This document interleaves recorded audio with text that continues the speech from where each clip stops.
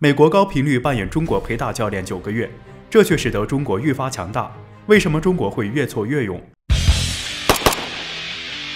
？2020年对于全球的各个国家来说，注定是一个不平凡的一年。各种灾难在今年轮番上演，特别是新冠肺炎疫情。早先该疫情只在中国蔓延，后来中国举全国上下之力遏制住了新冠肺炎疫情，而后来疫情开始在全球蔓延，而此时其他的国家却没能很好的第一时间遏制住病毒的蔓延，这也导致目前中国是全球唯一一个遏制住了新冠疫情的国家。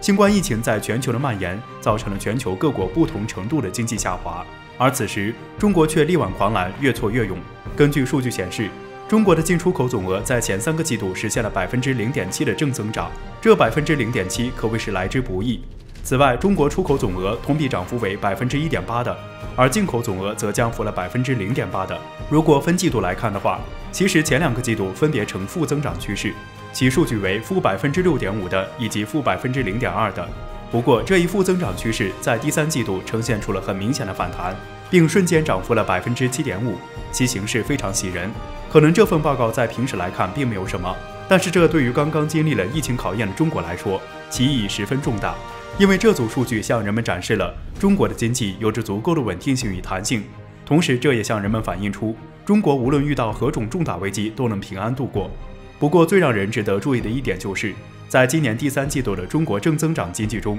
其对美的经济贸易也是同样呈现出了正增长趋势。大家都知道，在疫情发生的9个月以来，美国曾高频率的多次联合起了其盟友，一起来对付并唱衰中国，而中国并没有予以理会，并且在这9个月的时间里，中国一直在为恢复经济做出了各种努力。而我们接下来再反观美国，现在的美国疫情失控，抗议者声音四起，经济更是低迷的一塌糊涂，这与他们早期所唱衰的中国，不正好形成了一股鲜明的对比吗？中国抗疫的成功与经济的逐渐复苏，这与美国所唱衰的中国正好背道而驰，可以说在这一方面就是打了美国的脸。而现在反观美国却乱得不行。当然，历经的这9个月对于中国来说，实际上过得也十分的艰辛。一方面，美国频繁给中国惹着各种各样的麻烦，而另一方面，中国又得忙着恢复经济。但是为了在解决美国所制造的麻烦的过程中，中国反倒越挫越勇，在不断的打击下，中国最终还是战胜了一切并站了起来。